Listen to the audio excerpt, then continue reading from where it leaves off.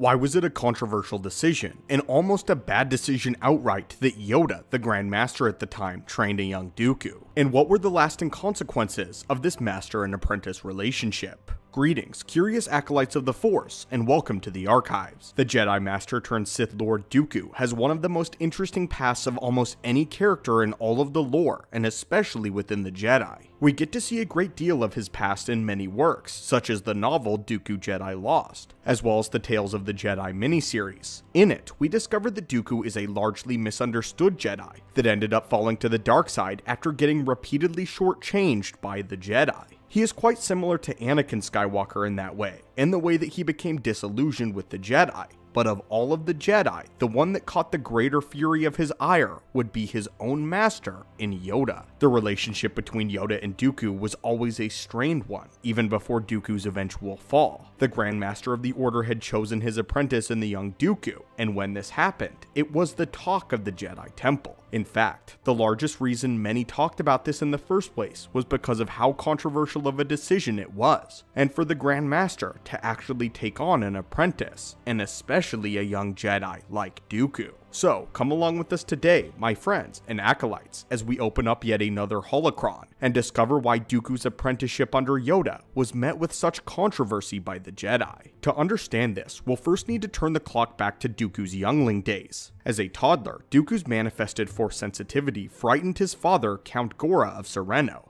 Dooku's father highly disliked the Jedi, did not want his son being like them, and so he decided to abandon the young child and leave him to die in the cold. Jedi Seekers happened to find him, and brought the infant into the Jedi Temple to be trained as one of them. Thrown out and betrayed by his father and family, Dooku was now on the path of a Jedi. Dooku would grow up in the temple having extremely vague memories of his homeworld, but amazingly still remembered the aristocratic nature of his upbringing as he carried himself in a very refined manner. His striving for success also put him far beyond the other younglings of his time as he dedicated himself to the study of the Force, and more importantly, of the Blade, in a way that no other student committed themselves to. Because of this, he mostly isolated himself, but still had a friend in the Jedi Sifo Dyas. Dooku's nature and excellence stoked the jealousy of a few of the other Padawans who took to harassing Dooku, but Dooku always refrained from lashing out at them because he simply knew that he was better, and that this would only belittle himself. One day, the youngling pack would all be taking a field trip to the world of Sereno, Dooku's home planet, where they were given a demonstration on behalf of the Jedi Order.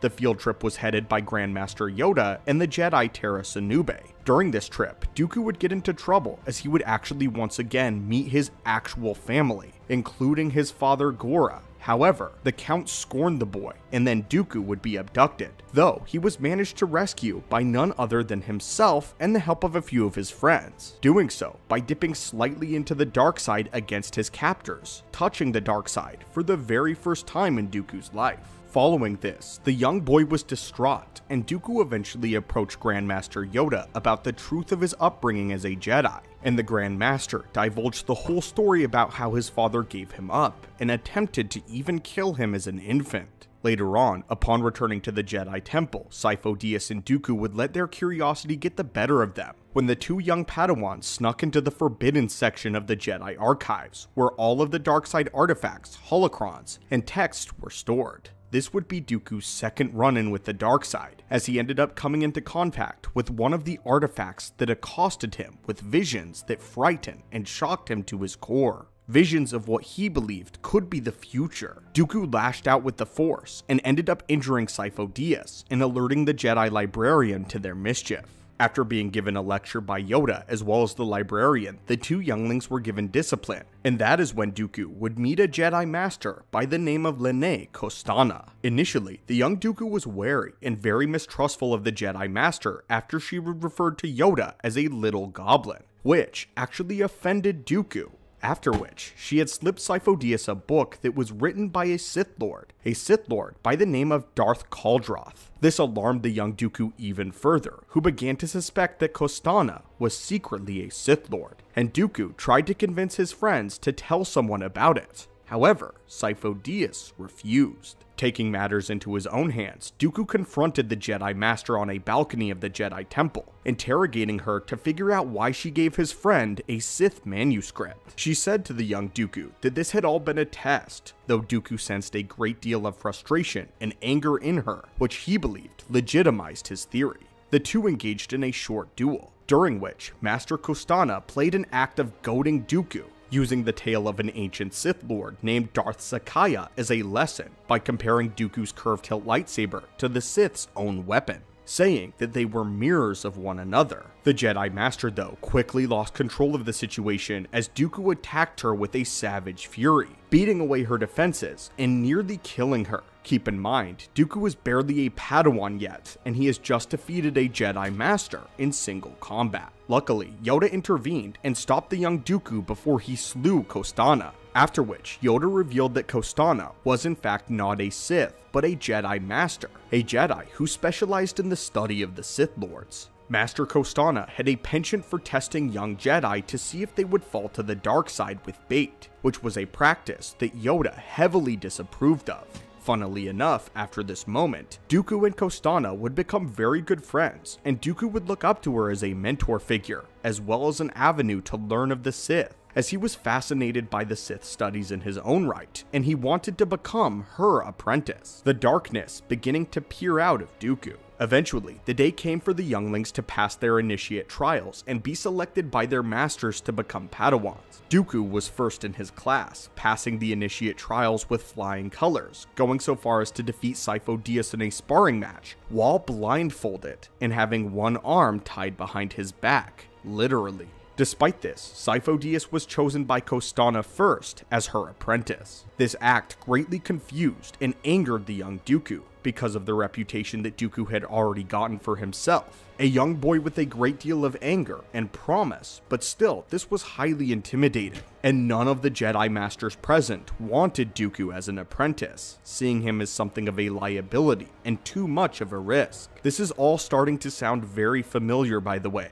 Finally, though, the Order was shocked when Grandmaster Yoda stepped forward and claimed Dooku as his new apprentice. This was practically unheard of, as hardly any Grandmaster ever took apprentices, and especially someone as high risk and highly skilled as Dooku, a youngling who had already shown quite an aptitude for the darkness. However, Yoda saw it something as a challenge, and he believed that he was the best person for the job of training the young Dooku, and honing him into becoming a great Jedi despite everything else. Yoda knows Dooku's connection to the dark side was very strong, and more than this, Yoda knew that Dooku knew a lot about his family, which gave him emotional baggage. With that said though, the Grandmaster was confident that the young boy would make an exceptional Jedi if given the proper training and given the chance. The young boy was powerful, far more powerful than he probably even knew at that point in time, so there was no doubt that only Yoda could train him. And honestly, we believe Yoda was correct. Dooku grew up to be an outstanding Jedi, making it to mastership and even having prospects of being on the Jedi Council. Dooku's fall to the dark side had relatively nothing to do with his upbringing or his time as a youngling.